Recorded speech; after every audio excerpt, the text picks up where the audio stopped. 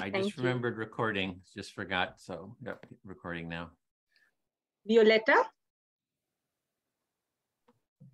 I'm also excited, just like everybody else. I know you put a lot of work into researching self-empathy, so I'm very curious. It's probably the part of empathy I know the least about. So I'm looking forward to. Thank you. DJ?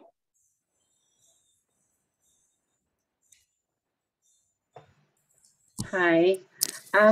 Self-empathy is actually what I know the most about. Isn't that interesting? So I'm really looking forward to it. Thank you. Lou? We're just doing a quick round of check-in. Yeah, hi, sorry I was late.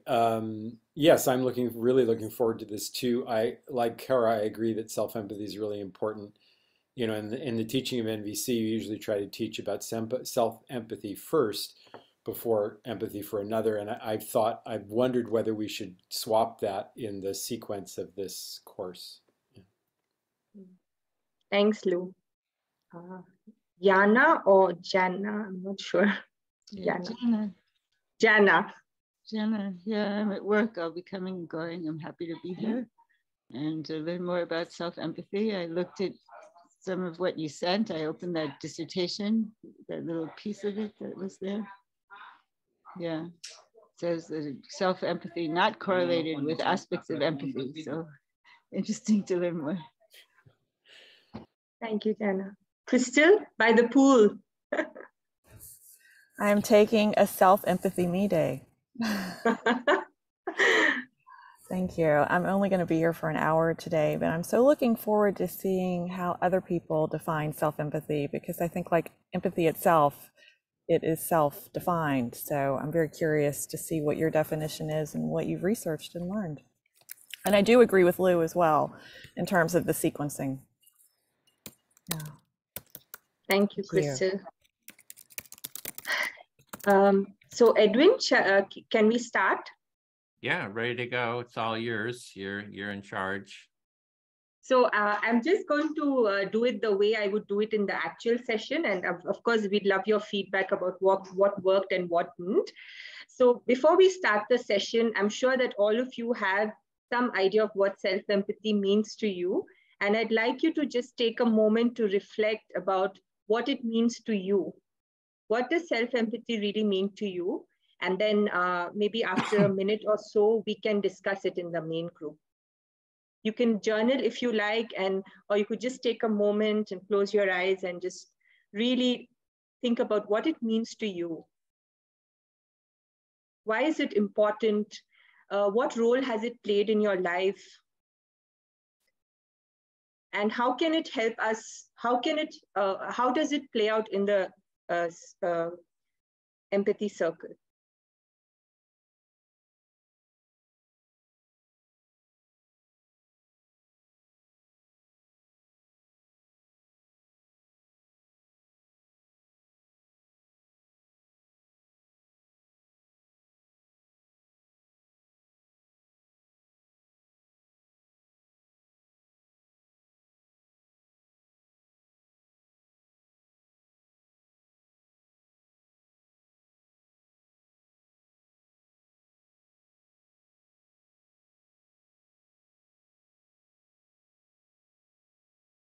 I see many of you are ready. So maybe someone would like to share, and we can just do it popcorn style, like whoever wants to share can speak up briefly about what they think self-empathy is and what it means to them. I just invite you to unmute and just speak.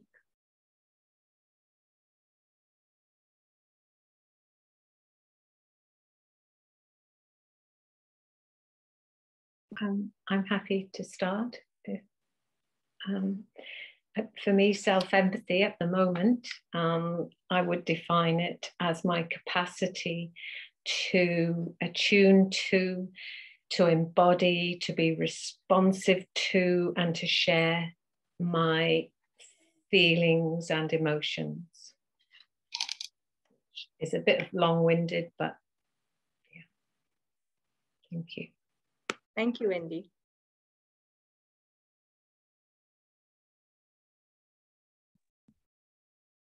Go ahead, Jana.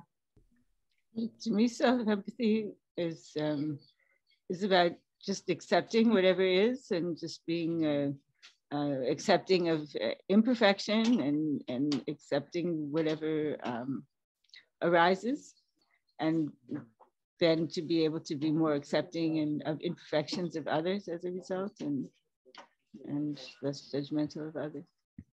Yeah, acceptance.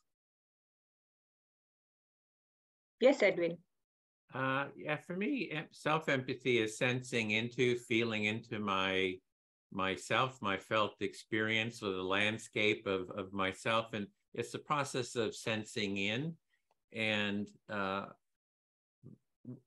sort of the way of being of how to do that without judgment, without being critical, kind of with the quality of openness and acceptance of what's there. And I see that in the empathy, we're doing self-empathy all the time. Like it's, a silent self-empathy. Just as a human being, we have that.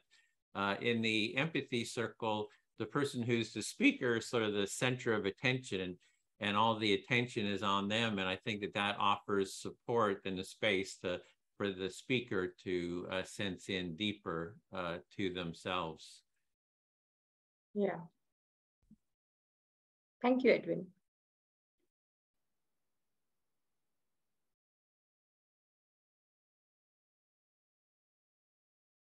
Go ahead, Kara.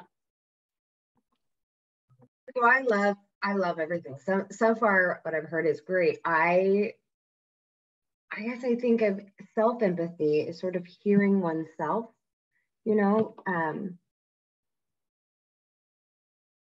it's really easy to do internally. I think it's more impactful if you do it externally, because when we're inside our own head, it's really easy to spiral into our own empathy tunnel. Whereas when we take it external, that self-empathy becomes genuine, becomes impactable, and you hear yourself in a different way when you're outside of your own head. Violetta, I think you wanted to say something at the same time. I'm struggling because the way I see empathy is connection between two humans doesn't make a lot of sense in the terms of self-empathy. So I'm going back to the basics, and I'm thinking of Rogers talking about empathy being kind of built on the bricks of authenticity and unconditional positive regard. And I guess that's where I could make that switch. As I said, I know very little about self-empathy to a point where it doesn't fit. I could call it self-knowledge, I could call it introspection, or even self-compassion. But empathy, the way I see it, is more about this union that becomes the intersubjective space between two humans. But if I do provide this authenticity and unconditional positive regard to myself, then I am able to probably notice my biases. Somehow, to my surprise, I connected self-empathy with biases very closely, something we kind of talked about last time. So very uncombed thoughts here, but that's where I landed. Thank you, Elle. Go ahead, Crystal. Yeah, just building on what Violetta said, for me, self-empathy is best defined even between a mother and a child, as Edwin's photo beautifully demonstrated last week. And I do encourage us to find other photos as well, to demonstrate the diversity of thought and being that we all are. But in a sense, when a child comes into the world, they have to navigate their surroundings and learn to self-soothe. And it's a process, and it is at the intersection between two people that we cultivate our own sense of self-empathy in the world and define it from that origin. Thank you. And just to add one other thing, this is why I feel so strongly about biases, and that real self-empathy is when you are at peace in the face of biases and you choose to be you.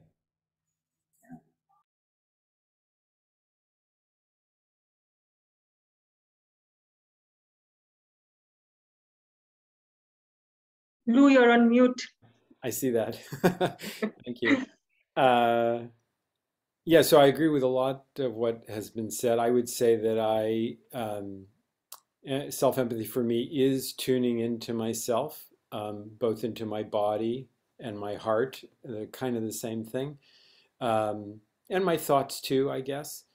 Um, and in response to what Violetta said about it being relational, I have different parts of myself. So I'm aware internally that I have different parts. So I could think of it relationally that way.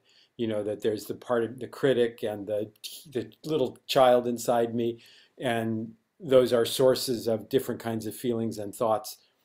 And I think that tuning into myself and becoming aware of those things, and then in most cases calling on what I would call my nurturing voice, the compassionate voice that gives understanding and acceptance and reminds me who I am and that I'm okay, even if I'm not perfect or I'm not functioning okay, and the way in which that kind of returns equilibrium to me so that I have more choice in what I'm doing. That's what I think of as self-empathy. Thank you, Lou.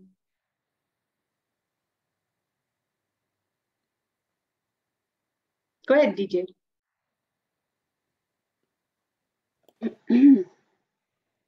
Yeah, so I wrote a little bit in the notes about self-empathy. Self-empathy to me is knowingness. It is a complete experience. I don't need other people to have self-empathy. I'm complete in my self-empathy. And my self-empathy is why I'm alive today. Because if I did base it on relations, I would be dead. I would have been dead 100 times over because of the cruelty and the abuse and the trauma that's in our world. You know, we are not embraced. We're not loved. You could go through a whole year of your life and maybe never have a real connection with someone, depending on your job, depending on where you live, depending on how you've constructed your life. I mean, what's that about? So self-empathy for me is absolutely everything. And so I'm totally cool with being that island. They say, no woman is an island. I am. So there you go. Blows all the research out the doors, doesn't it? But, you know, that's the whole thing. Being an outlier is my role in life. So there you go. Thank you, DJ. So a lot of interesting viewpoints, and a lot of it, I mean, the research that I did with participants echoed a lot of the stuff that you guys mentioned. So let's just dig into my presentation.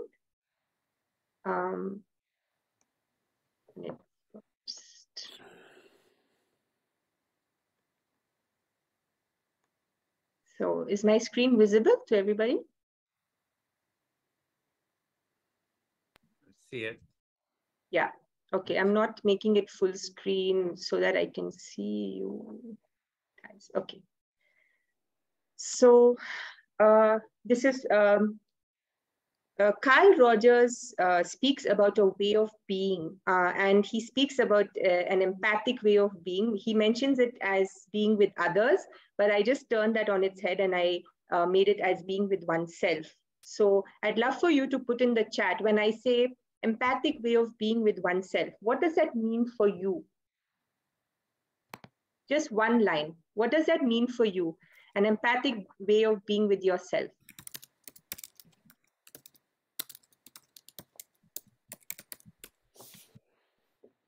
So Lou says, feeling and listening into myself, being aware, kindness, being kind to myself, a quality of character and attitude.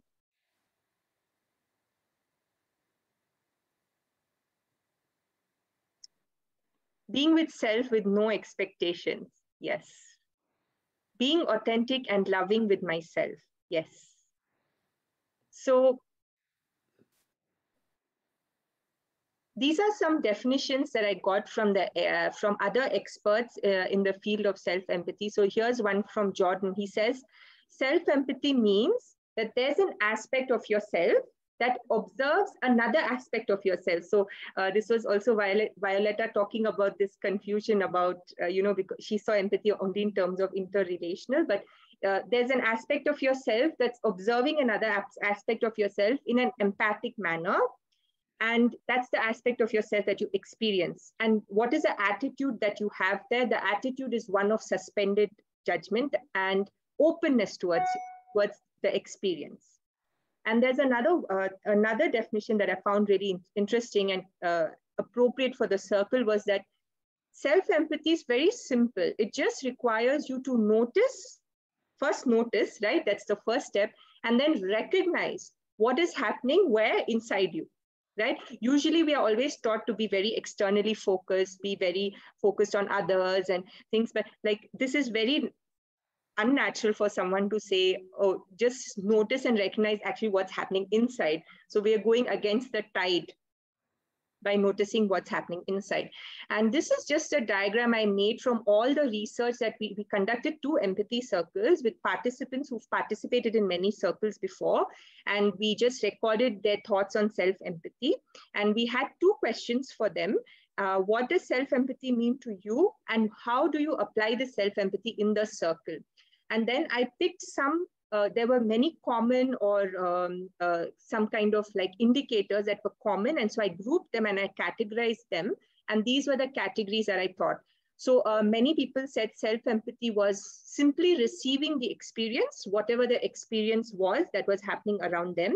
It was, many people did mention a non-judgmental awareness of self, sensing and feeling into the self and the full experience and the various variations of that.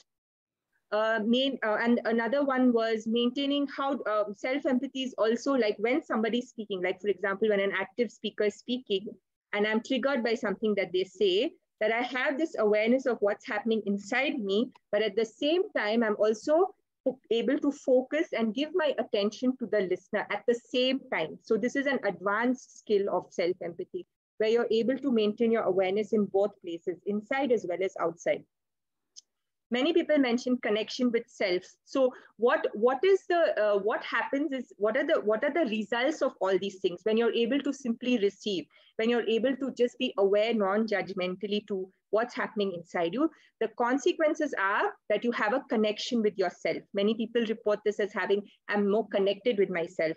And what happens when you're more connected with yourself is that you experience this sense of groundedness, this sense of peace and calm, and that you're able to react, you're able to respond to situations and not react. So you're able to come from a place of wisdom and clarity and calmness rather than any like aroused emotions. And one thing that comes in the way of self-empathy is the blocks to self-empathy. And many people reported this as being ungrounded or having some kind of noise in their head, or having overwhelming emotions to some trigger, some past hurt trauma that they were not able to work through and that got triggered in the circle, and many other things. We are going to go into more detail as I progress in the presentation. Are there any doubts or something you think should be added here? Would anybody like to say something, or can I move on? Lou, you wanted to say something? Yes, Crystal. Yeah, I just wanted to say that as I've been sharing with Lou, we're working on this issue, the blocks. I see them as bridges, because when you are at the place of awareness, when you're present, you can then transcend your own blocks when you're aware of them and create bridges with others. And it's that next step, I think, for empathy with others. Mm-hmm. Yeah. Thank you, Kristen. Priyanka, could you just clarify for me what you mean maintaining awareness inside self and outside self? What do we mean by inside self and outside self? So what I mean by that is, for example, when someone is speaking, like let's say an active speaker is speaking and they say something that triggers me, right? Mm. And there is something going on inside me. There's always something going on in my flow of experience because there is an external stimulus coming in. Those who are really advanced in empathy, they are able to maintain the awareness of what's happening inside them. Like, oh, I'm feeling sad right now, I'm feeling calm. But at the same time, that awareness of self does not distract them from giving their full attention also to the person that is speaking, of being aware of what is happening in their world. So it's like maintaining awareness of both. For me, yes, I take your definition. I'm just wondering about this, calling it an inside self and an outside self. That, you know, it implies, well, there's lots I could say, but for me, those two terms, I'm just wondering if there's, you know, our inner awareness and external awareness, rather than the idea of inner and outer self. So, yeah, we can change that. Thank you, Wendy. I just wanted to add one aspect that Lou brought up, is so that inner dialogue between parts of the self. Like I can have different feelings in myself, and they can actually empathically dialogue with each other. And I think that Lou is sort of mentioning that, and it seems like that's an important aspect. So yeah. So like the family systems dynamic, internal families systems that we have, and that and how do our inner selves, different parts, sort of dialogue, actually empathically dialogue with each other. Yeah. And I would say, for me, that what Edwin just described is embodied or contained inside your maintaining awareness of self and outside self. So that it's like a breakout detail, that the part of maintaining awareness inside might be having that little dial, like, oh man, I'm triggered, man, I'm upset, I got a lot of energy in my chest, but breathe, remember to breathe, just stay calm. And what is it I'm supposed to be doing now? Right, I'm listening to the other person. So what are they saying? You know, that is the dialogue that goes on inside me that allows me to do what you've described in that box, which is awareness of self, and then but also staying present to what's going on externally. Yeah. And actually, I remember speaking to Edwin about this. People who are really advanced, like in empathy practitioners, they can actually feel just by purely focusing on the other person, they can achieve their groundedness. Like, I'm not at that level yet. So when I'm triggered, I have to go away I have to take a pause from the conversation, I have to go away, and I have to like ground myself. But people who are really advanced, they can actually focus their attention so much on the other person and what they're saying. It's kind of like a meditative practice where they achieve groundedness by focusing their attention on the other person. So that is just something I think is amazing. And I remember, Edwin, do you remember we spoke about this? And that can happen in the circle as well. Yeah, the being empathic with others can be a grounding experience. It's like a trust and empathy that if I can hear the other person, if I can really hear what their feelings and needs and their whole experience, their desires are, that sort of search, that awareness is, for me, it can be grounding in an anxiety-producing environment. Yeah. Okay, so I'm going to move on. I wanted to just say something. Go ahead. That we're not coming from, the terminology isn't coming from the contemplative tradition. And so just to translate, you know, like Wendy asked about sensing into, and also here, like having multiple selves or multiple aspects of self and a continuity of consciousness view. I think that the aspects of self would be the subsequent mind moment reflecting on a previous mind moment. You know, so a subsequent mind moment might be one of contentment, and a previous mind moment might be one of anger or agitation, and so like that, rather than you know, so we're continually changing, and you know, how many selves are we going to create or invent or cling to?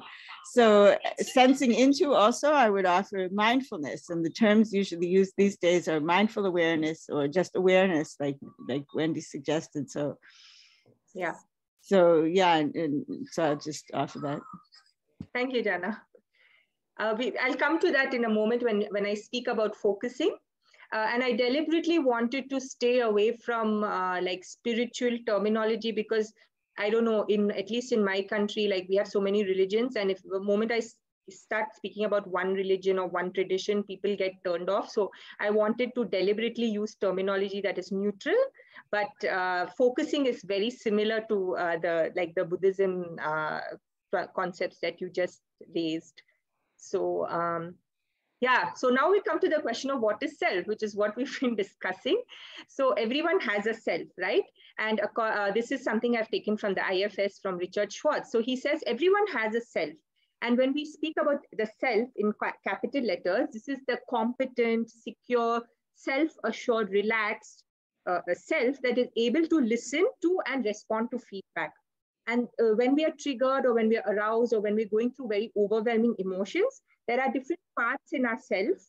There are different parts that are part of this whole family system. And these parts then want to act up, or they want to, they always come from a space of trying to be good to us and to protect us when we really listen to them. So self-empathy really means trying to, and when we say groundedness, what we mean is that we remove the self, we detach the self from these different parts.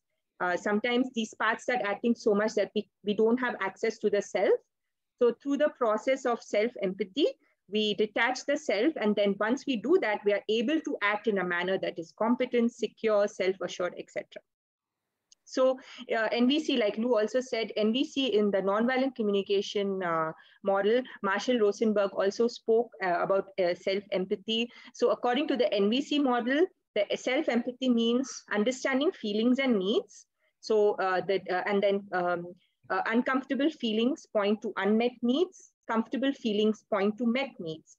And so the self-empathy in NVC is the process of moving from the aware. So what you do is you start with awareness of sensations in your body, because the sensations are what point to your feelings.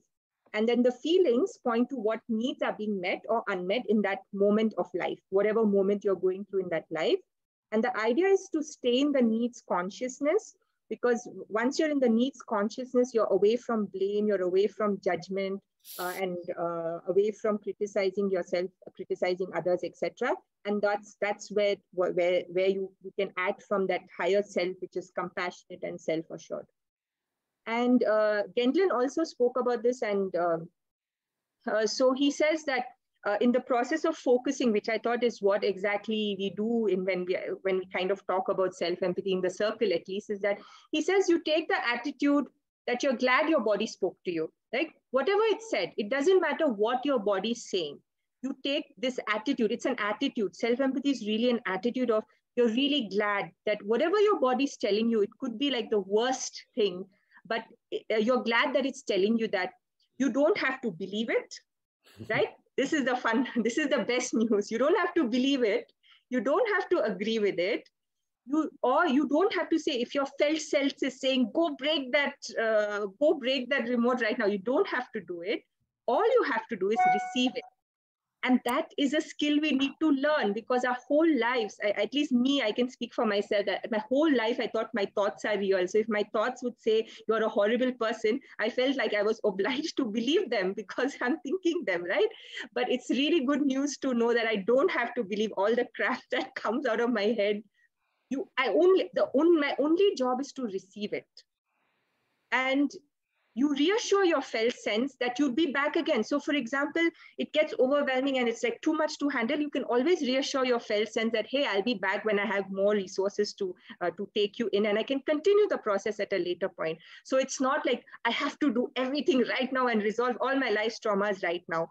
So because the moment you set specific goals, we live in a culture that is very goals driven. We have to achieve things, and we are taught that right since kindergarten. So we're never really taught, just sit there and receive whatever is coming, right? Everything we do has some goal. So it takes a lot of undoing of those conditioning, goal-oriented conditioning, to actually, do what Gendlin is saying, is that it's not work, right?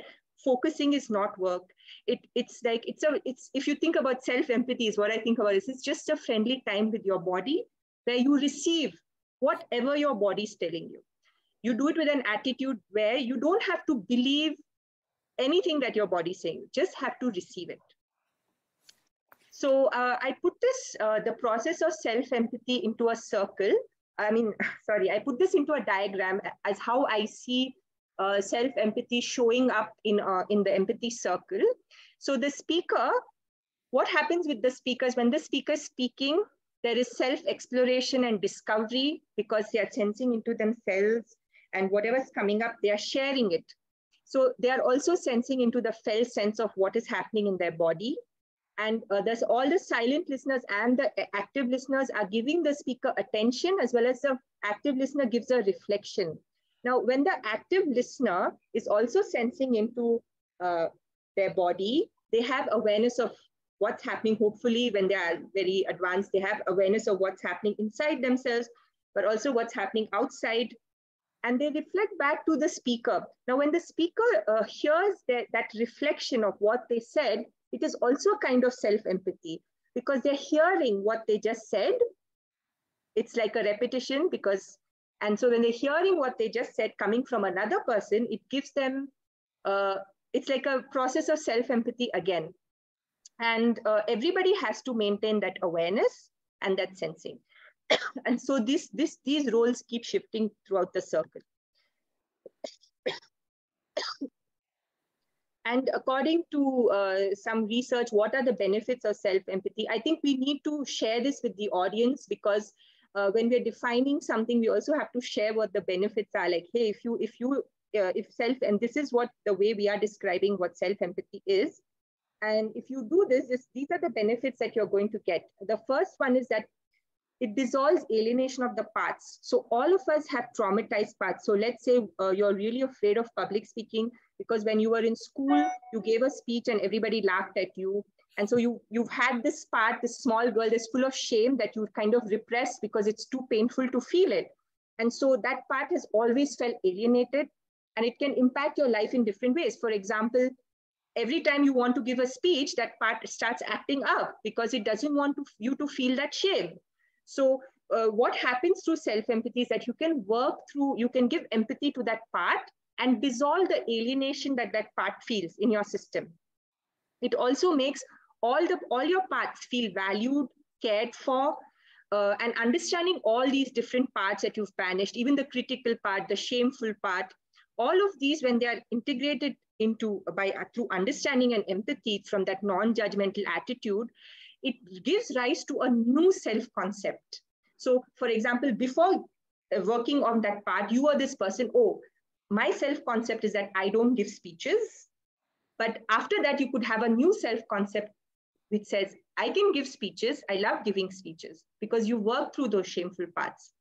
And again, it also, I think having self-empathy helps you to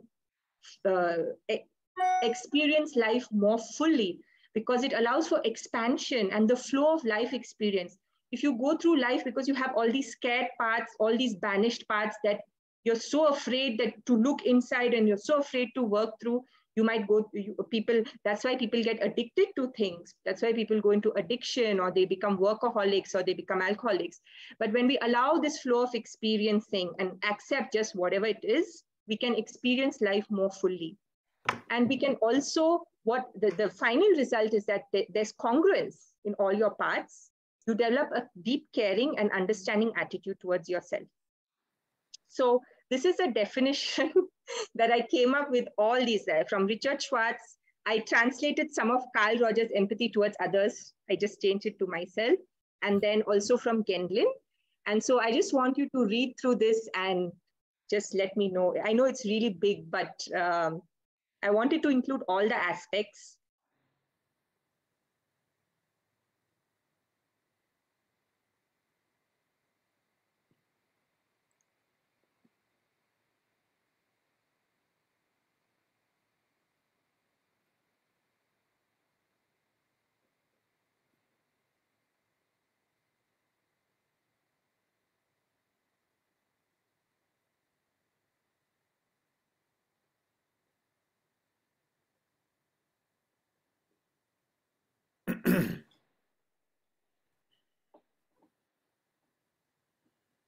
And I would love to hear comments or feedback on anything that you would like to share and anything that's coming up for you.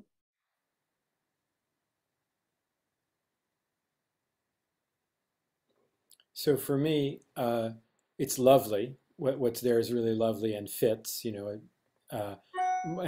the other thing that comes up for me is thinking about how will this be used, let's say in the course, or in what kind of impact would it have on people who are learning to facilitate empathy circles or participate to read all of this and think, I mean, so I have a fear that they would read all of this and say, oh, this is not for me. It's much too complicated. It's very hard to do. Like, you have to be like a trained therapist to do this. So I don't think this is for me.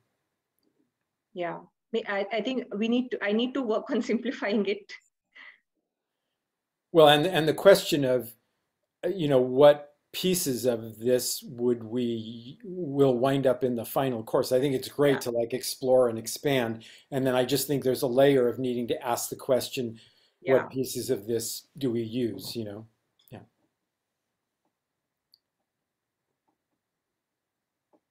Definitely. Yeah. Yes, Kara. Yes. Part of this sounds a lot like the Toltec wisdom, like the idea of removing the smoke from the mirror so you can see yourself and others more clearly. So I wonder, because I know that there's a lot of micro notes, I wonder if some of that language would help make this more accessible and more concise. Yeah. Something that's coming up for me, Priyanka, I love this whole exploration. It just leads to a lot of different threads, ideas coming up. What was coming up for me was the way of being aspect, that there's something about self-empathy, when we're self-empathy, that there's a way of being where we do that self-empathy versus different ways of being, which are maybe judgmental, or fearful, or do we have sort of this character, and that the self-empathy is a way of being versus a way of being, like I was saying, like, oh, a very timid, afraid sort of a way of being. And there's just a lot of different ways of being, and just thinking in terms of that way of being. That was just coming up for me. Yeah, so probably it should start with self-empathy is a way of being. that. I think it's being concise requires a lot of effort and skill, but as we are iterating, I wanted to include all of this because it felt like everything is important. But yes, I agree with Lou that it can overwhelm someone who's very new to it and who's just trying to facilitate empathy circles. So need to figure out a way of making it more accessible, definitely. But I just wanted to include all of this. Yes, DJ? Yes, I think this self-empathy definition is okay. I think you could qualify it and just say self-empathy definition, or self-empathy could be, listening attentively. It could be for some people, for most people, or sometimes, I mean, you just have to qualify it, because not everybody's going to subscribe to all of this. Yeah. And you might just want to keep this somewhere where people could look it up before an empathy circle and read about it if they so are, they're compelled to do that. But, most people, if you ask them, what is self-empathy to you, they'll probably come up with some kind of answer, usually, that they already have a living definition, usually, but not always, right? So it's just qualifying everything, usually, sometimes, most often, maybe. Consider this, I mean, I think it's fine what you did. I think you did a lot of good work. I like the idea of keeping it neutral. I think that's really important to keep it neutral. So good job, really good job. Thank you, DJ. Yeah, I think that's important. Thank you for bringing that because it sounds like this is the truth, but it's not, right? It's not everyone has to accept it. Thank you for pointing that out. Okay. Priyanka, could I add something to the conversation? Yeah. Please go ahead. I can't see everybody, so if you want to say, just go ahead, because I can't see everybody on my screen. Yeah. It brings me back to the conversation we had about the first session and the idea that we are inviting people into a Rogerian framework and how complicated it is to mix different theoretical frameworks. Thinking philosophically, epistemologically, I'm having trouble with a definition that is combining many different theories, mostly because of language, because the words mean different things in the different paradigms. I personally do not, I've yet to find a value in the IFS, so that's not how I think. Obviously, every one of us is preparing their portion. So if IFS is where it sounds like you're lending the self-empathy definition, then maybe use that. I think it's very confusing, internal family systems. As a Jana, it's becoming very, we're very varied, which is wonderful. But I would say it's valuable to be brave with whatever your framework truly is. It's inevitable to bring our assumptions to the table. I can try to co-construe meaning with Priyanka, but I'm having my own assumptions and Priyanka is having her own assumptions. So in order to co-construe accurately, I need to explore those and bring them to the table clearly. So that's probably, totally agree with Lou. There's too much on this slide. And I think it's so much that is very confusing, even for me. Confusing just because words are described and defined differently in the different frameworks. Yeah. So I'm very much supportive of the idea of choosing a theoretical framework that's consistent as much as possible. We are in the way of being model, which is Rogerian. So if we could stay maybe with the NVC model, I think that will be the cleanest theoretical background, but that would be, those are my thoughts. Yeah, if I could just build on that, and I know that I come from this perspective with the beginner's mindset, so let me just say that for me, I still go back to that I had originally had be present as my 5 steps for empathy, and after speaking with Dwayne, we changed that to be aware. But that way of being that Edwin describes, to be a way of being aware, I often correlate with being linked in or linked out. And I think that awareness of when I am in my own mind feeling linked in or linked out, and also my empathy with others when I see it happening for them, is a bridge. And to that end, I think, Priyanka, what you've done here is a beautiful analysis of what it can mean for so many people that I think would be great to use in storytelling. And for example, if I could just indulge for one moment, the story of the Wizard of Oz with Dorothy, she had great empathy and she was able to sense in to the needs of the Tin Man and the lion, and even the witch, the Wicked Witch. And so that capacity of what you're sharing here could be demonstrated even in a story like the Wizard of Oz, as Edwin does with a photo, to demonstrate that it is an individual journey, but it's recognizing when people are linked in and linked out and what empathy means for them in their journey. Thank you. Thank you, Kristen.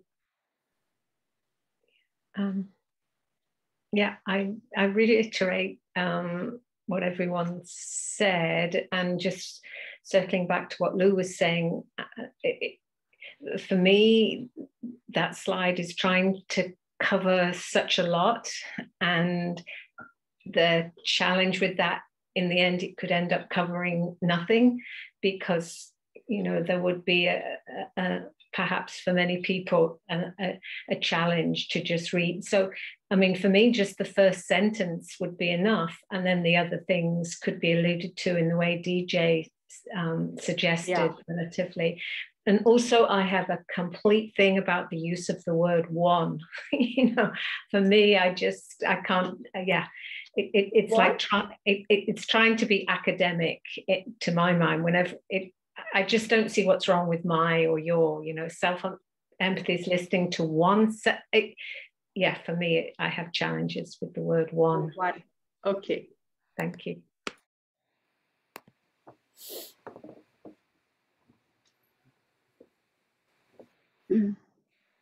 Yes, go ahead, DJ. I can't see you, so just start speaking. Okay, yes, so I'll try to be quick. I think there's a really broad issue here that we haven't talked about, and that's the ethnocentrism of all of this discussion. It's just unbelievable how ethnocentric it is. And I understand there's a neutrality to it, an attempt to be neutral. And I think that you're, you know, in that direction, Priyanka, where you're going. I think you're really trying to take away the ethnocentrism of the empathy circle and these whole notions about empathy and self-empathy and representations and symbolisms and all of these different kinds of representation of empathy and self-empathy, how ethnocentric it is. I mean, how white and Western so much of this is. And so I do think it's important to open it up to indigenous ways of knowing. And indigenous ways of knowing, according to scholars in the field, start from the center. So there's always a center. And that's where the research begins. That's where the definitions begin, is at the center. And so instead of being external and say, well, so-and-so said this and so-and-so said that, and this is this field and this is this model and this, you know, really, if you threw it all out, if you threw absolutely everything out that we've ever read and ever thought about and use the indigenous ways of knowing of how to reveal the research that lives in all of us right here, we would actually dissolve those ethnocentric boundaries that create bias and judgment. So if we want to bring people into the empathy circle movement, we have to have these open doors of concepts. And I think you're getting there, but I mean, what would indigenous ways of knowing say about this whole thing? You know, and there are books written about it. You know, I don't know. That's just my 2 cents. Thank you, DJ. I don't know very much about indigenous cultures, but I think we could invite people who do know to add to this. Thank you. Well, I'll just say I appreciate the starting point here, and I think that's what we need, is some place to start, to have some material for the dialogue, and, you know, maybe using the empathy circle to explore deeper and kind of work out all these different topics. So very appreciative of all this. Thank you, Edwin. So the problem, I think that I wanted to explore this as a blocks to self-empathy, and I wanted to call it like, I just related it to my own experience. Before I started studying NVC and meditating and all of that, I really hated to be with myself because I was so scared of what's inside. I think this is true for many people who start on before they start on their healing journey. Because we've constantly been told by society, and it doesn't matter which culture you're from, you're always told you're not enough. And that's a way of disciplining children also, is that you're such a bad child, you didn't do what I wanted you to do, so you're a bad child. And society is built in a way to make us feel not enough. Look at marketing. Marketing works by building on that sense that you're not enough. So, hey, you buy this cologne or whatever, you buy this car, and then, you know, and then you'll have friends or whatever. So we are afraid of looking inside because somewhere, at least this is true from my experience, that maybe if I look inside, it'll be true. Whatever the horrible things I think about myself, if I look inside, maybe they'll be true. So, but this comes from like all the major religions, philosophical systems, IFS, they all testify to this. I'm going a little philosophical here, and you know, we can discuss about whether it should be there, but I thought it should be there, is that what we are is pure love. Dalai Lama says our true nature is kindness. our true nature's kindness. And this is testified by all the religions. All the religions have some form of this thing where they say your true self is pure love. And so the way to access that is by simply watching all these what are called in Buddhism, because I'm a Buddhist, and we can include other things also. These are called afflictive. They're called known as afflictions, like fear, anger, jealousy, greed. All these things that block our access to to a higher self, which is what Richard Schwartz calls as this grounded self that is able to give and receive feedback. And simply by watching them, they become less powerful. It's like the demons that you just watch them, and this is what you do in self-empathy, is that simply by watching, they disappear. And I never knew this, that is so simple. Like, it's really simple, but it's really hard to do, right? Especially, I remember being able to watch my shame was so hard for me. Shame is so painful. But it's true, at least in my experience. So I think this is why people are afraid to look inside, and that's why self-empathy is so hard sometimes. So, I mean, this could be included in the blocks in some way. I didn't know how to put it in a way that is maybe includes everybody, because I come from a Buddhist spiritual tradition. So yeah, would love to hear your feedback or thoughts on this.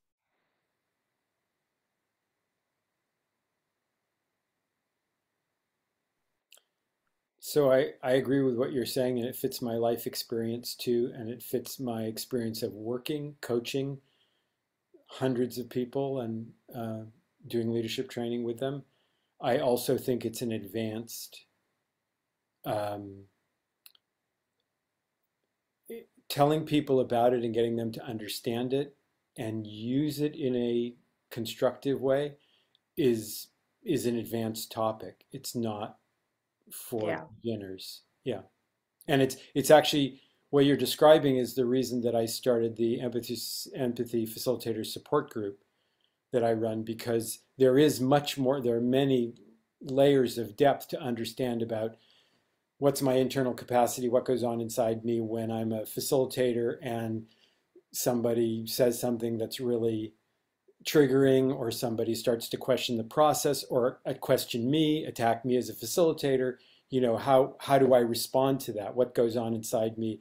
And how do I increase my capacity to respond to those situations and to stay present? And yeah, so I agree completely with what you're saying. And it's an I would say it's advanced level learning for facilitators.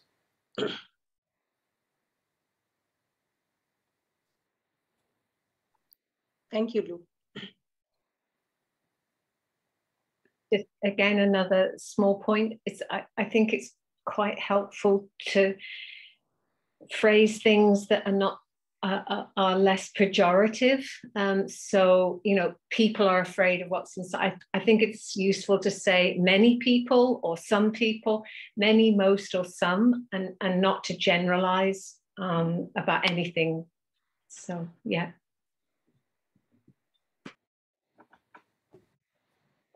Yeah, I'm going to say something, and I understand that what I say is really unpopular because no one seems to be able to say something similar to what I'm saying, but I don't have this. I've never had it. I've never hated what's inside of me ever, not even for a second.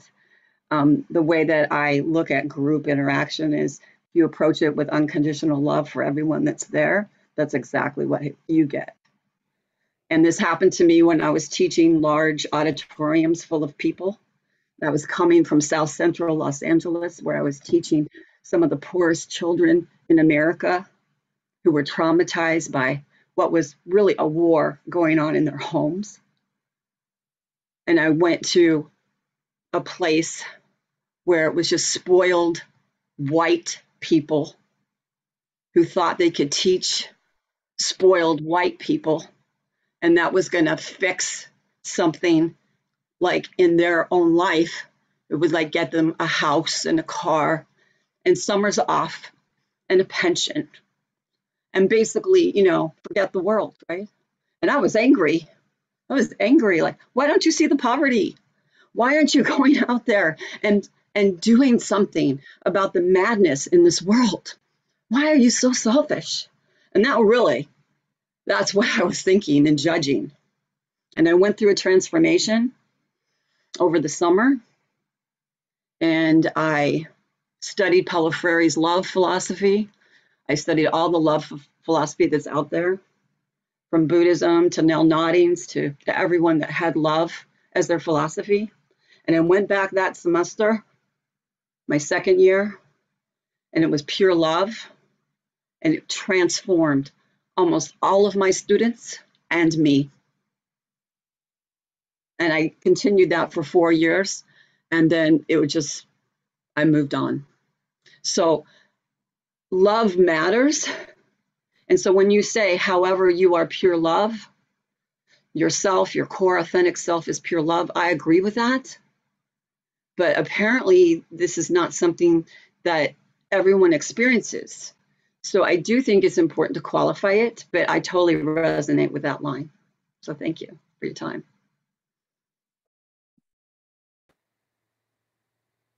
I would add on to that to say that while I agree quickly with what DJ said, I have unconditional love for others. I didn't learn that unconditional love for myself initially. And so if you could go back to the slide for a minute, I just wanted to make one point. No, one more. Yeah, I think that when we look at it in terms of what people are afraid of, they're afraid to connect with others who judge them. It's that judgment. And so I don't think it's that we hate what's inside, it's that we are afraid to connect and experience judgment from others. And so I love the last 2 points, that you are pure love.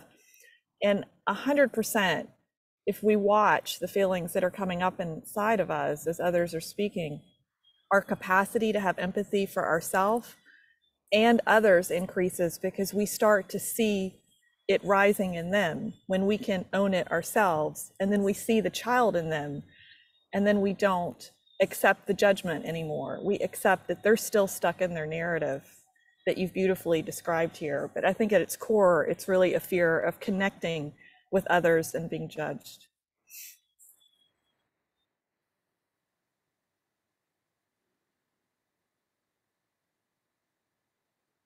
So here are the blocks, and of course we can build them because I'm sure that I've missed many, but blocks specifically to self-empathy in the circle: inability to focus.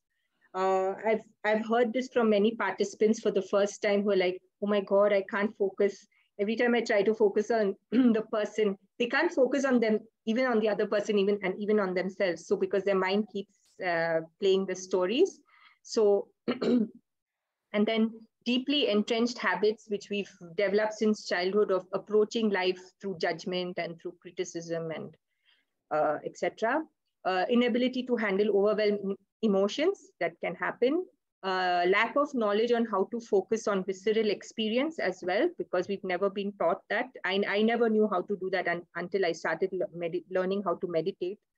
Loud internal chatter, like maybe you have like some big deadline at work. So when you're in the circle, it kind of just, also external noise, maybe there is something distracting around you in terms of the environment. Conflict, like internal conflict, also external conflict.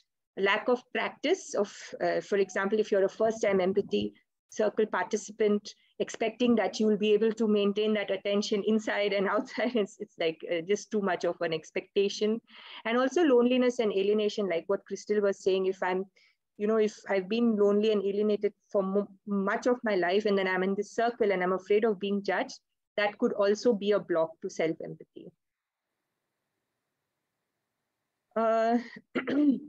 And I think it's really important, this project that we are doing for the definition of self-empathy, because when we really learn what self-empathy is, it can help us to overcome these blocks, because they help us to check our misconceptions and assumptions about what self-empathy is. And then I've developed some exercises which are coming up next that we can do, or I don't know if we have enough time, but we can do, or I can just take you through the plan of what I'm trying to do. And also letting participants know at the beginning that it's a skill that it can take sometimes many lifetimes to master. Like, it's not just something you show up in 2 circles and expect that. I know I had that expectation of myself, and I felt very bad afterwards that, oh my God, I'm so bad at empathy. And I know that some people can have that. So reassuring them in the beginning that it's a skill, and I've developed like a grade, like a process where different levels of empathy that you can achieve if you practice. And also letting people know that it's just like Edwin always says, it's a muscle. Like even for empathy for other self, empathy is also a muscle, and it can take a lot of time. And some people may take more time than others, depending on their own history, personal history. So this is a levels I've developed to let people know that this was something inspired by Jim and Jory Mansky, who have the same thing for the NVC consciousness. So I think people should know like the self-empathy, where they are on the progress. And like, if you are at level 6, I think Lord Buddha or any of those enlightened beings, Jesus would be on level 6. We are all pilgrims on the path. So sometimes if we're going through difficult life situations, we can go up and down the levels. And so that's totally okay. That's also totally okay wherever you are. It's just for you to, and we can work on developing this. Edwin, what is it called in the research? I think it's a grade scale. It's a scale or something, right? Yeah, they have different measurements. Just measurements. Yeah, measurements. So this could be a separate project if anybody's interested on developing this, how we measure self-empathy, so that we can let people know that it's, hey, there's a path for you. When you first start out, this is probably where you'll be, but this is a path, and you can develop your skills, and you can move forward. And so what I was planning was, when we're doing the actual teaching in the self-empathy session, we could start by helping people to teach people how to learn focus, how to learn concentration and focus, because that's really important for building self-empathy or empathy for others as well. So it's a body scan meditation technique, where you close your eyes or you leave your eyes open, whatever is comfortable for you, and you make sure that you're sitting straight. And I invite you to do it with me if you want. If you don't want, that's also okay. So make sure that you're sitting straight, your back is straight, because it helps you to be more aware. Make sure your back is like a guitar string, not too tight, but also not too thin that you're slouching. And keep your arms comfortable. And just start by focusing on your breath. Just notice how your breath comes in. And when you're exhaling, just follow the breath. Follow the breath through the entire process of inhalation and exhalation.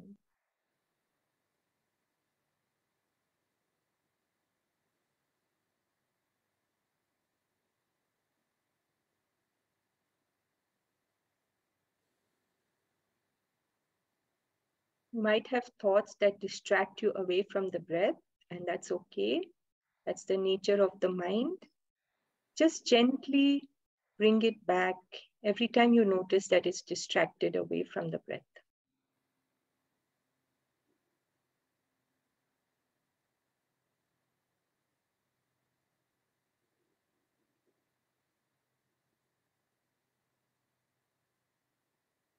Now I invite you to bring your attention to the top of your scalp,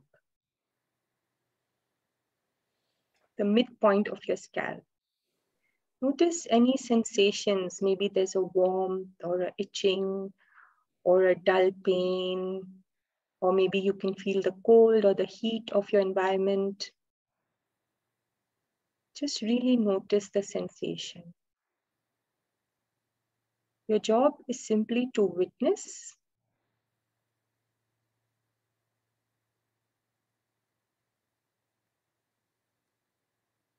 Now I invite you to move your attention from your scalp to the rest of your head.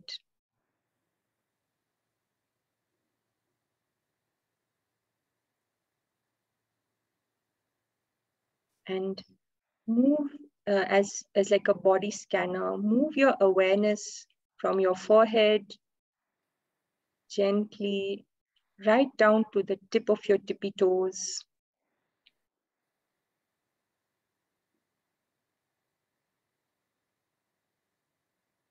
Noticing in every body part what's happening, what sensation is alive.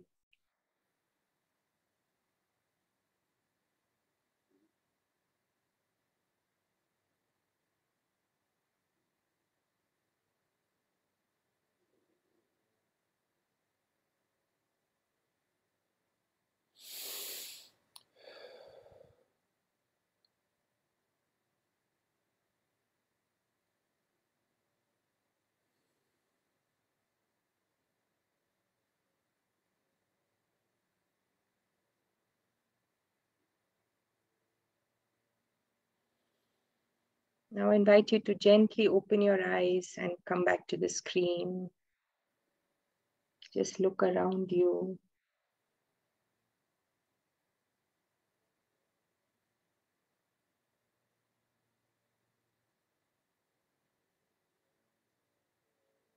Would someone like to share how the meditation was for them? Do I need to change something? Do I need to make it longer, shorter?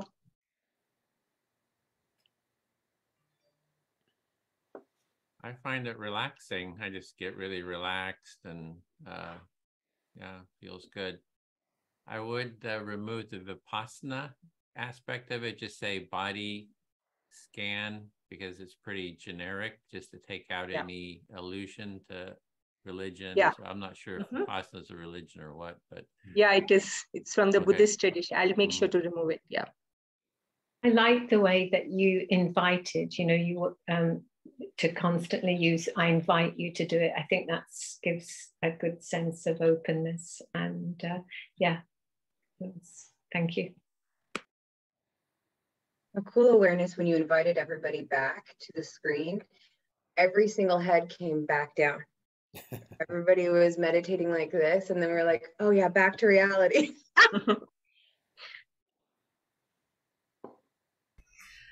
We've been studying this in Masters of Scale flow state. I would just add that athletes, when they take a breath, what they do is they take a breath, and then before they exhale, they take another breath to fully fill the lungs. And you don't do that when you just take a breath. So I would encourage you're looking into that, and it's where you go, and then you do it again. And that full exhale then comes from that process for flow state.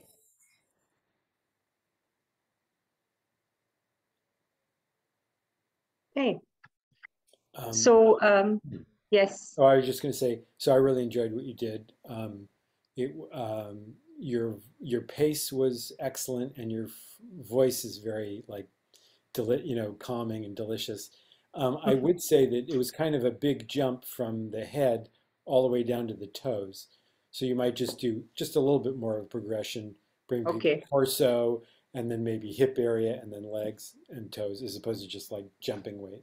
Yeah, so guide them through just a little. Cool. You don't have to say a lot. I mean, obviously you went very slowly in the head, and then the idea is to do that with the rest of your body. But yeah, I would just say that. Okay, thanks, Lou.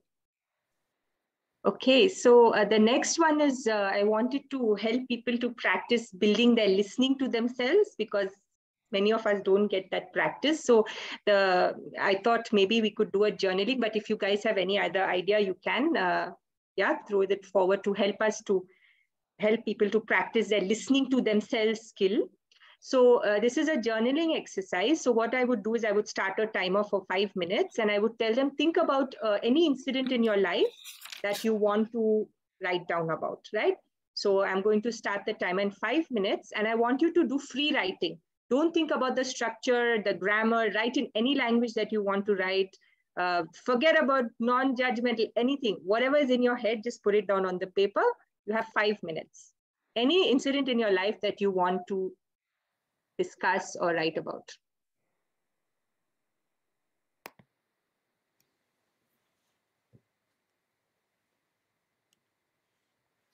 So you want us to do this now, or are you just saying you're describing the exercise?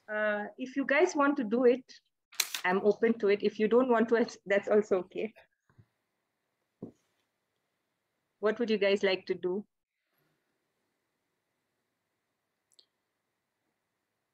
Well, do we have time? I mean, so there are 45 minutes left in the session, and I don't know how much else you have to say. I don't have much, so I think we can do 5 minutes of this and then 5 minutes discussion.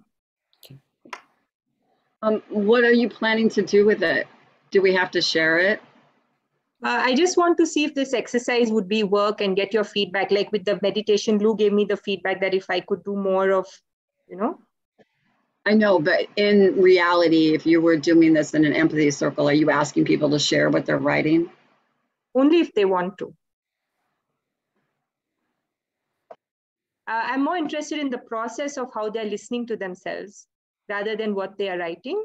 So the next step would, I would like after you've written down, I want you to go through that and find any judgments or thoughts that are filled with judgments or criticisms and notice those.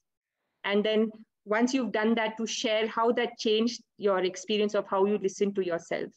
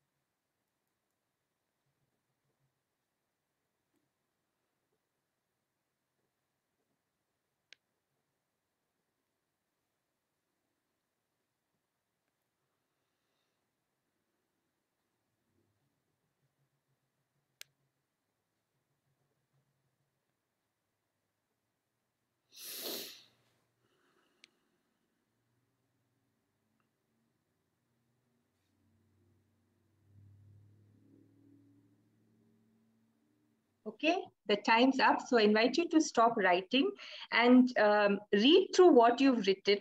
And as you're reading, notice if anything comes up in you as you're reading that. Notice what's going on in your body, what thoughts come up. As you're reading what you've written, notice if there is any judgment or criticism of yourself or your writing or the incident or how you behaved in that incident or whatever comes up for you. And notice, is it easy for you to listen to whatever is coming up? And I would love for you to share your experience of how easy or tough it is for you to read what you've written down.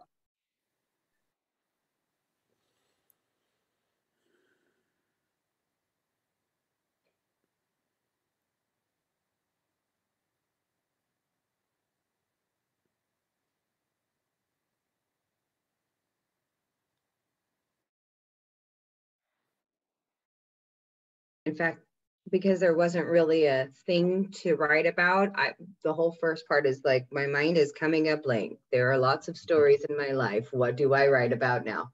And then I got, so what I learned in this process is that when I don't know, I get like this bravado thing. And I was like, you know what irritates me is when people try to manage me. And then I went into, you know what I would love in life? So that was kind of a fun way to watch my whole self process through that. I don't know what I'm doing. Well, yeah, I do. And you know what?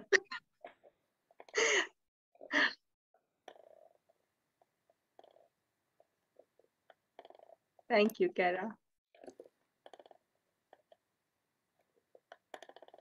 So I'll share. So I did write about a conflict that I'm having, something I'm struggling with.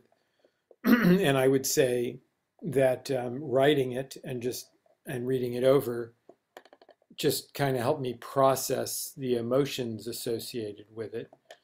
So it's kind of similar to like talking with someone about it, which is that I got some of my energy out, and that just helps me think about it a little bit more clearly because I don't have as much charge on it, and so I think writing helps me in that way. Thank you.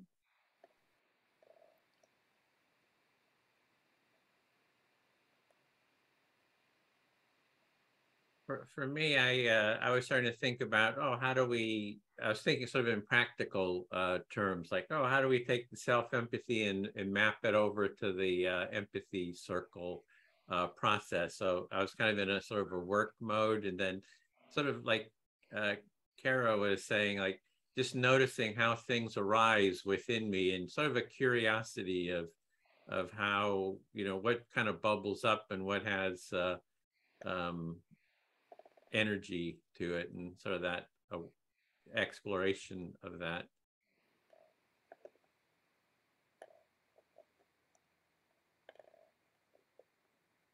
So are there any suggestions to like make alterations to this exercise, or do you think this exercise would be a good thing to include for practicing self-empathy, or any feedback on that? I think it's great what you've done. Just wondering if some small guidance might help. When you say in the PowerPoint, you can pick anything that's happening in your life. It might be useful to give some examples, one or two examples, to spark people who may be feeling, oh, I don't know which to pick, I don't know. Yeah, just some examples from your own life, say, or the facilitator could give examples just to help people focus. Yeah, thank you, Wendy. I think it would be good to acknowledge that writing, just that there are different modalities of how people might do self-empathy, and that what you selected for people to do, which is writing, is one of them. So yeah. I might do writing, I might talk to somebody. I guess if I'm talking to myself, that's kind of an internal form of self-empathy. Movement or gesture can also be a form of self-empathy. Connecting with what is alive in you, in me. And also, there's another modality that I use sometimes, which is like not writing, but actually speaking. Like if there are different voices, competing voices inside me, actually giving voice to those, and even moving, like setting up chairs and moving to different chairs, is a way of externalizing what is going on inside me. And this is writing is a way of externalizing it also. And it is different than just mentally me thinking it to myself. And so just recognizing there are different modes of doing that. And this is one mode we're trying this time, one way of doing it. Yeah, and maybe we can include all these different modes as well in the take-home exercises for people to practice at home. I'm thinking of time, and I'm wondering if you're planning on an empathy circle where we could explore the self-empathy. Yeah, so I have some other exercises which you guys can read later. And thank you, Violetta, for reminding me about the time. This is my last slide. And now we're going to go into an empathy circle and discuss whatever, just stop sharing. Yeah, discuss whatever came up for you through this discussion and how you're going to, maybe what you can contribute, your feedback, maybe this sparked something else for your own section that you're working on. So whatever you'd like to discuss. And Edwin, would you like to make the breakout rooms? Do you want to do 2 rooms or stay in one, or how? What would everybody prefer? I think 2 rooms so that we can discuss more, like 2 rooms.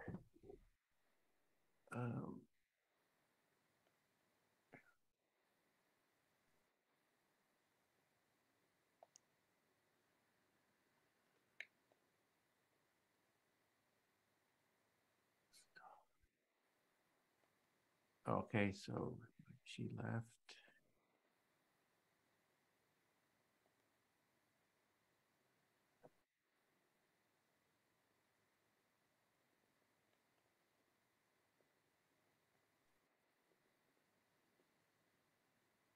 One second here.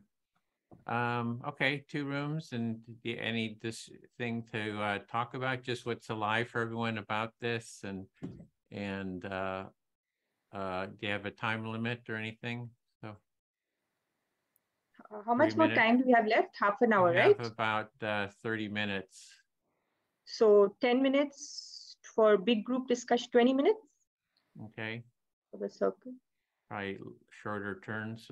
So Lou, do you want to facilitate one, and Priyanka, you'll be in this one, and can you record, Lou? Are you okay? Okay, so here we go. There'll be 4 of us in each one. Here we go.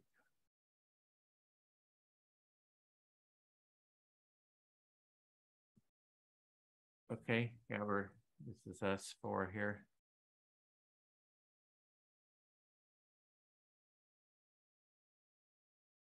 How many minute turns? 3. 3? Yep. Okay. I'll take the time. So, someone like to start? Can you repeat the question for us, or what? I mean, obviously, whatever's on our mind. Particular whatever is question. alive in you, whatever this brought up in terms of what feedback you want to give, how you'd like to contribute, not just to self-empathy, but maybe this also sparked something about how you can contribute to the entire project in your section that you're working on, or anything else is whatever's alive in you. I'll speak to Kara. I'm listening. Yeah, I like just getting the topic out there like you're doing, and like Priyanka is doing, and so I think it just gives a lot of jumping off points. You just get something started, get a draft out there, and so I'm really appreciating it, and I think it's a great topic.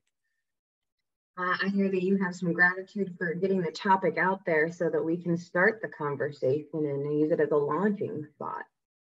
And the other part is more the didactic component. I would imagine making a video of it that people can watch before the course. You know, there can be some didactic, but you know, more didactic informational piece could be done separately that people watch beforehand. So we have more time in the meeting for sort of hands-on, like the body scan. So maybe more time for an empathy circle.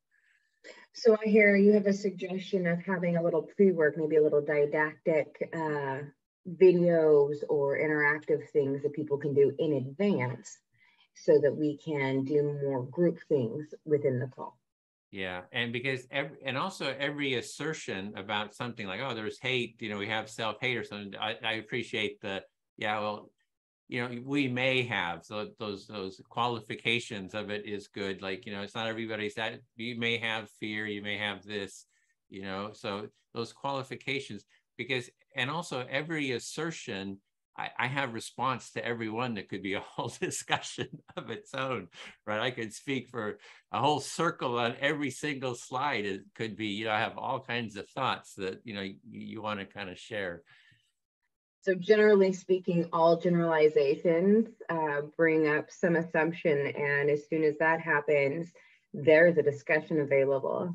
Yeah, but yeah, it's a really good, yeah, you know, I really appreciate, you know, what Priyanka's been doing. She's been working hard, so really grateful for all her efforts and to keep iterating, you know, this iterating, and a lot of thoughts, so I'm sure will come up, you know, it's usually on the spot, so I have some thoughts, but I kind of, it mulls over for a week or so, and then thoughts keep sort of popping up during the week. Yeah.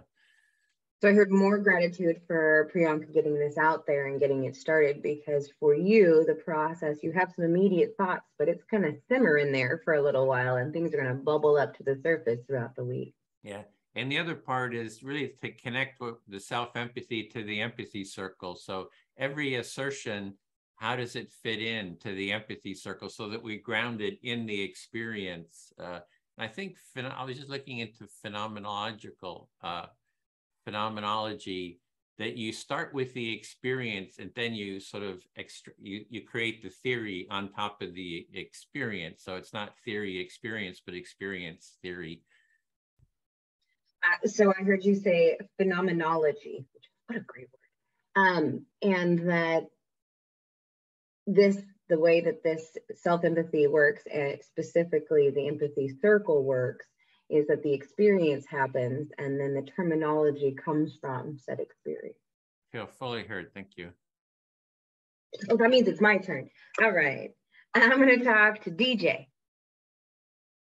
Okay. I really love this. The whole self-empathy thing is a topic I spend in a roundabout way a lot of time working on with my clients. In the sense that you have to manage yourself if you want to manage anybody else. You spend a lot of time on this topic. You really love this topic. And you spend time with your clients on this topic because you really have to have self-empathy before you can manage other people. Yeah. We kind of touched on some of the things that I think are key, and so I'm going to try and say them out loud and get them out of my head. Time management, energy management, focus management, and like all of those, you know. And then the BS, the belief systems that we bring into every one of these conversations. We come with our own BS and then we share it. Did you say BS? I did, belief systems. I said what I said. Okay, so we all come with our own BS system, and this could have to do with time management. It could have to do with, key management, did you say? Energy, time. Energy, time. What else was there? Energy, Focus. Time, focus. And you see all of these tied to the belief system, right? Well, so belief systems being yet another one thing that we bring in, that the things that we have to manage when doing self-empathy is, you know, whatever pre-agreed things we think is how it is. And then you get to look at it and go, oh,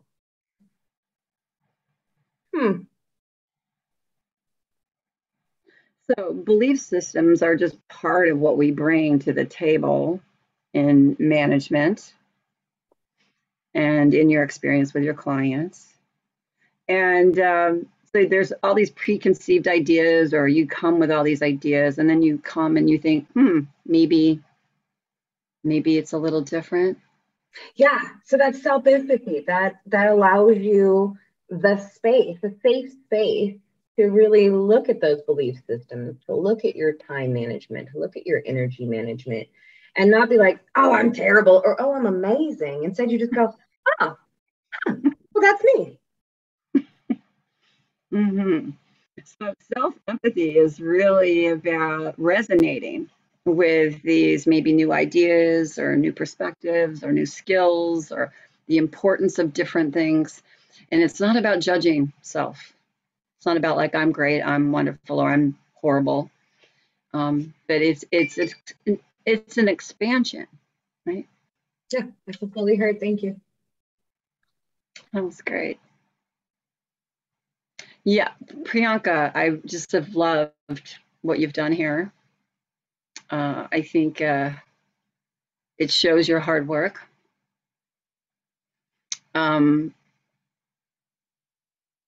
I really liked Priyanka's writing exercise. I think there are a lot of people who maybe have never done something like that. So I'll pause there. You loved what I did here, and it shows my hard work. And you also love the writing exercise, and you feel that there are many people who've never done this before, something like this before.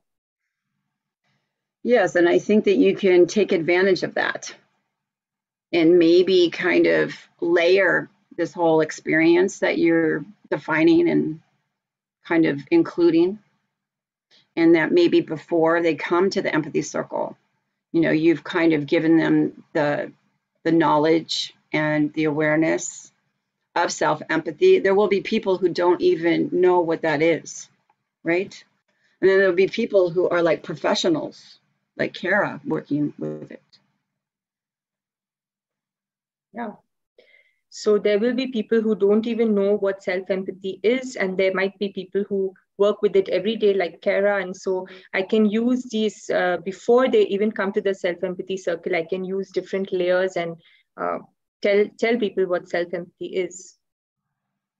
Well, give them the option of exercising different kinds of self-empathy exercises, and give them options to have it layered. You know, so like when you said with the writing exercise,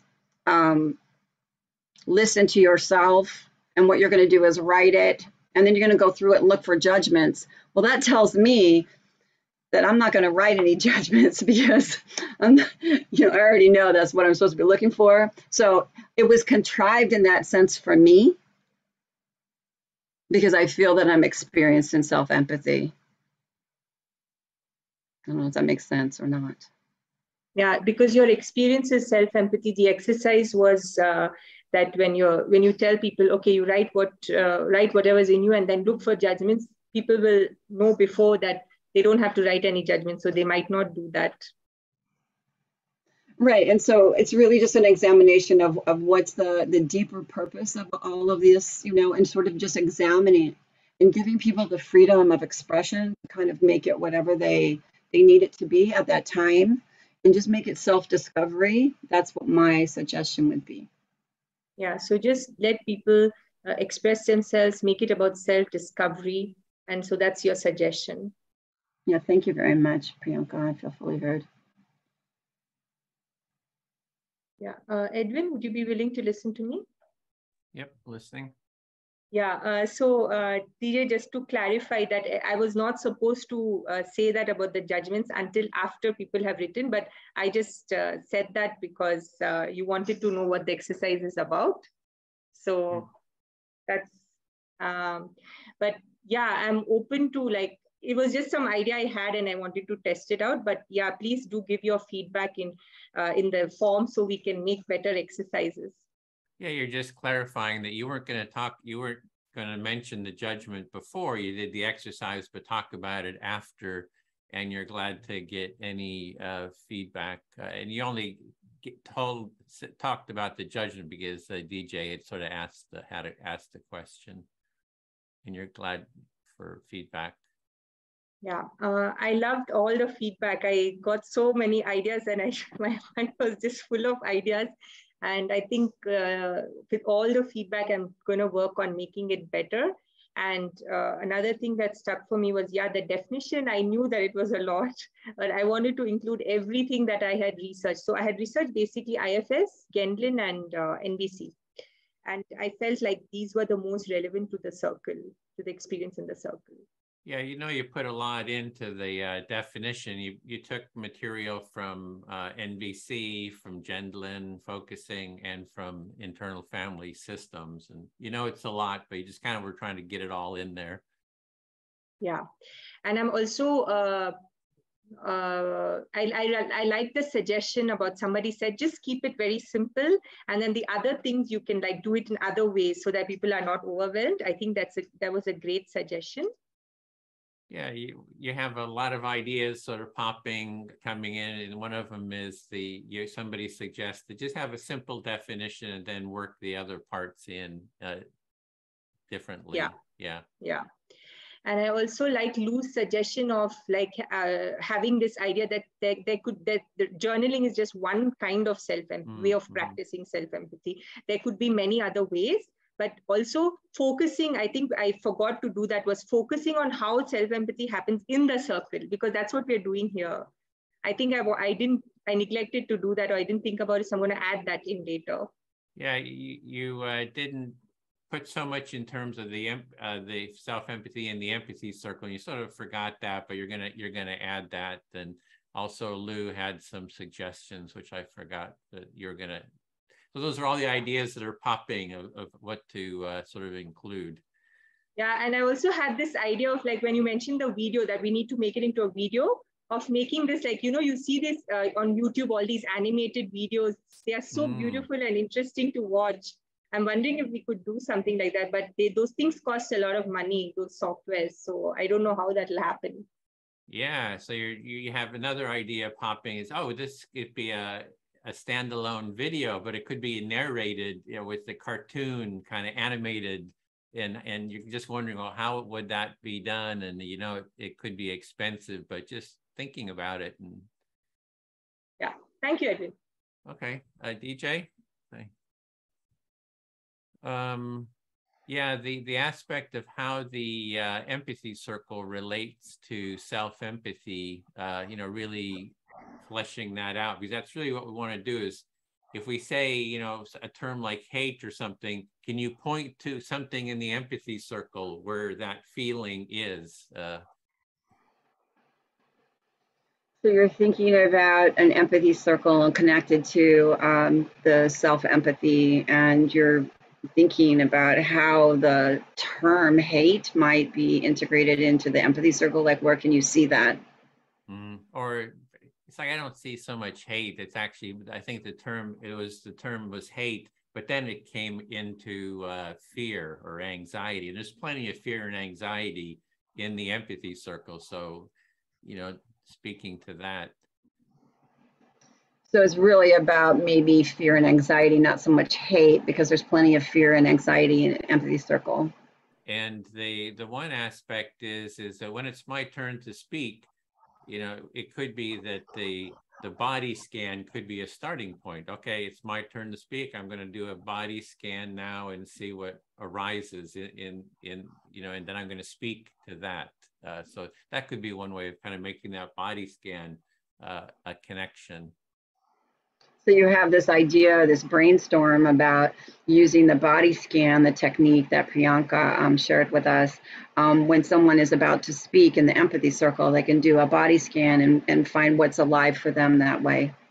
And then the Gendlin, the focusing process, I think that whole process could be called self-empathy, because Gendlin was all about, in a therapeutic context, the speaker who is speaking, how do they sense into their body? So it's a whole tool set for doing that, and it totally overlaps with the empathy circle.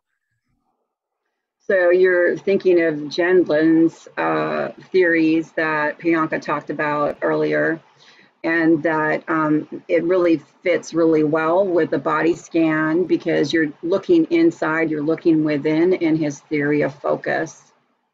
Yeah, and his whole theory was he studied like people who are doing therapy. Some people grow and move forward and some don't. And he tried to understand why they grow and why they don't. And his observation was people who spoke to their felt experience from moment to moment were the ones that sort of created internal motion. And that's what kind of led to that healing, was that authentic sharing of those inner felt experiences, even if they're kind of vague. So Gendlin was kind of in this quandary about, like, why did some people move forward and other people didn't move forward in therapy? So he came up with this notion about looking inward, and how the people who were more in touch with how they were feeling moment to moment were really sort of moving forward in a sense, by being in touch with it and talking about it in the empathy circle. This would really work. Exactly. Yeah, I feel fully heard. So Kara, you're back. We have 3 minutes left, so. Okay. Okay, well, I'll just go for 1 minute then. Yeah, I just wanted to say something sort of like general. Excuse me. Edwin had mentioned about tying self-empathy to relational empathy or other kinds of empathy. And so I think that's a really good thing for me to think about, because I'm doing relational empathy. And I really don't see the connections, but what Edwin just said is really helpful for me. So Edwin gave you what I heard is Edwin helped you see a connection between self-empathy and relational empathy that you had previously not seen, and that was really handy. Okay, I'm done. I missed all of that. That happened just a minute ago. So are we just doing 1 minute recaps? Is that kind of the... Yeah. Yeah. We just do a discussion. How was the circle for you? And we have just 2 minutes left. Am I talking to anyone in particular? Should I be doing that, or are we just general conversation now? Just a general conversation. No, I thought all of this, like Edwin said at the very beginning, I mean, you put in a ton of work, and it gave us a lot of space to start discussions and to really dive deep into a topic that is delicious and rich. Thank you. I think Kara should be like a marketing person. She makes everything so exciting.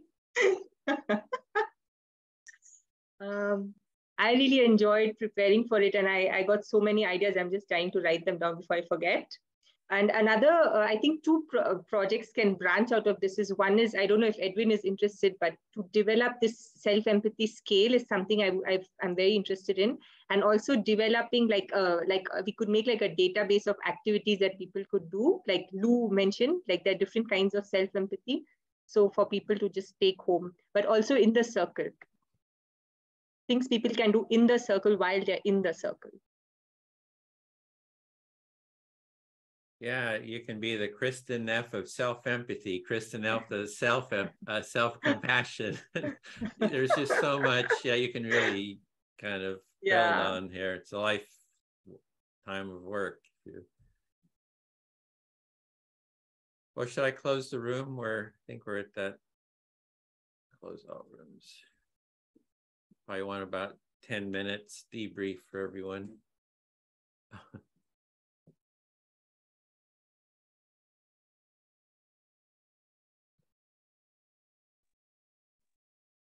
So Edwin, where will people be sharing their feedback on the project page?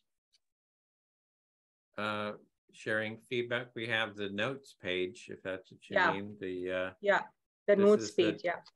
You know, I've taken some notes. DJ's taken a lot of notes there. So, and plus the video, you know, I do post this and then I'll run it through the Otter transcription. So we'll have the notes, the video. Hopefully Lou is able to record the video, and we'll have recordings of their circle too. So should have tons of notes.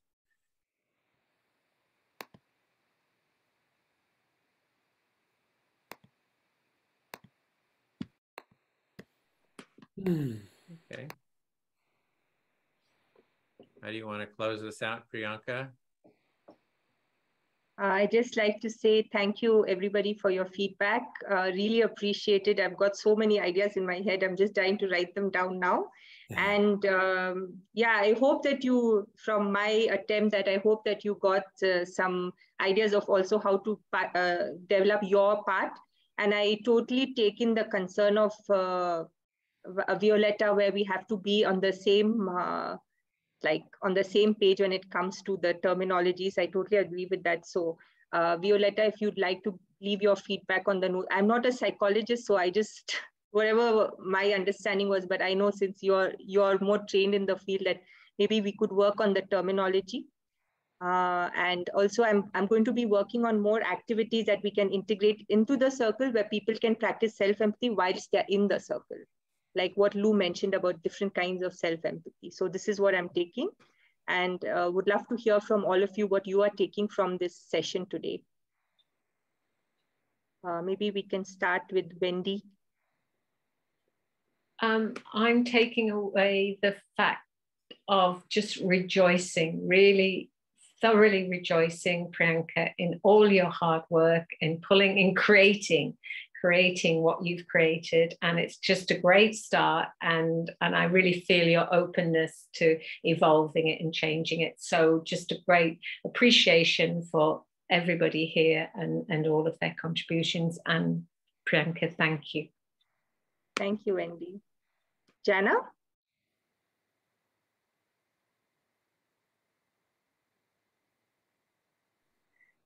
Yeah, I appreciate being here together to the extent that I could be here. And I appreciate that you put a lot of work into self-empathy and a lot of thought and a lot of reflection into it. And I don't know if I should say what I said in the other room. There's a wonderful video, and I'll put a link to it, that would really help in preparing presentations. Violetta? You definitely helped me think about my presentation, which is not ready, and I'm going to be working on it this week. But I'm glad I procrastinated. I usually don't do that, but it was very helpful to see your presentation on self-empathy. And what I said in the breakout room is that I think I will completely chop off a portion of imaginative empathy. And I wonder if this could happen, needs to happen in most sessions. So we keep a more focused, more centered model of how do we approach the conversation. Something that Wendy mentioned in a breakout room, I think is important. Many things were important, of course, but the definition of self could be enriched since we're doing with self-empathy. Empathy is quite talked about, but self a little less.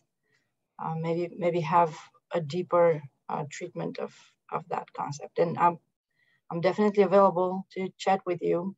I don't know anything about self-empathy, but I could help with clarifying things probably. Although I wonder if somebody that's not a psychologist would be more helpful in that. I'm available. Thank you, Priyanka, for your hard work. Thank you, Violetta. Lou?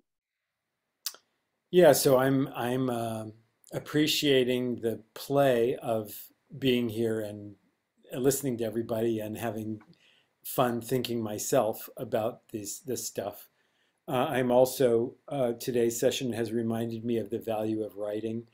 Writing is not my first instinct, talking is, but writing is wonderful. So thanks for doing that bit of experiential learning. I think that, yeah, I think that complexity has been talked about a lot. I don't need to say more about complexity. I think that what comments that have been made about ethnocentricity or wanting to bring in the wisdom of other points of view, that I think if there are other points of view that are missing, that bringing in stuff from them is a good idea, or examining them. So yeah, I would say, that's a good thing to do. And I would say, well, you've done a lot of work, Priyanka, so I don't want to put that on your plate. So I'd say people that are aware of other things that might be of value, please offer them. And there was one more point I wanted to make. Well, I think just appreciating you, feeling a lot of gratitude for you, Priyanka, for the work that you did, and for everyone else too, for the contributions. Thank you, Lou. Kara?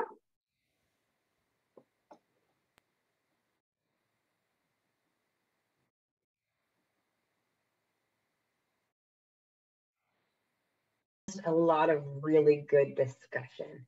I think that empathy allows us to have many discussions in general and an easy kind of way. And I think self-discovery is one of the harder discussions to have, especially with other people, let alone with ourselves. And doing it in an empathetic kind of way, in a circle that allows you to intentionally hear yourself and watch for your own triggers, I think this is going to be transformational. And I cannot wait to see you develop those different levels and come up with more activities to do. Thank you, Kara. DJ? Yeah, this was great, really wonderful. Thank you, Lou, for what you just said. Thank you, Edwin, for what you said. Thank you, everyone. I have nothing but love for all of you. What an incredible thing to spend 2 hours talking about self-empathy. I mean, it's just such a beautiful experience, and thank you. I think I want to kind of model relational empathy on what you've just done, Priyanka. I really like the way that you did it. And I love your openness and your ability to listen. And you're a beautiful person. I'm so glad to know you. Thank you. Thank you, DJ. Edwin? Yeah, very appreciative of all your work on this, and also your enthusiasm is sort of infectious. It's like, hey, you're really enthusiastic. It's just fun to be around. So it's enjoyable for me. And also feel, I'm going to do a Lou. He's always talking about, oh, my heart is full. I feel that. It's like, what a wonderful group just doing this exploration together. Everybody's voice can be heard. We have a space to, and we kind of grow by doing. You just learn by doing, and it's an iterative process, or just keep working at it and keeps refining it and keeps improving. So yeah, that's it. Yeah. So Edwin has shared the link of the notes page. So I'd really love for all of you to, because I'm so afraid I might miss some feedback, to put your feedback into the notes page so that when we are redoing it again, and I can make sure that I don't miss out on anything. And I'll send out a link too. I'll put everything on the video, post it to YouTube, and create a page with the transcripts with the notes and everything, and send that to everyone. So actually, that would be the transcript is really useful in terms of culling that feedback too. Yeah, and I recorded our breakout, so you'll have that. Yeah, I'll put both videos through the transcripts. And people can do live transcript, click on the CC, do view full transcript, and then click save transcript, and it will be saved to your computer. Now, it's not really great, but it's something. Yeah, for the transcripts, I use Otter AI, it runs through, does a pretty good job. It remembers the different voices, so it automatically labels the voices. Like some of our voices are already there, so every time Lou spoke, it'll recognize Lou and myself and a few others who are there, as well as you can go through and listen to it. You can see the text, and you can go in and clean it up and stuff too. So it's the other videos have been run through that if you want to check that.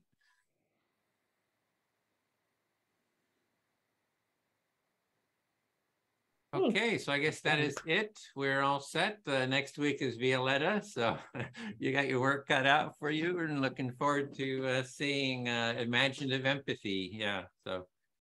Me too, me too. Until then, maybe we'll do our jazz hands goodbye, and see you next time. Thank you, everybody. Bye, everyone. Have a good day. Bye.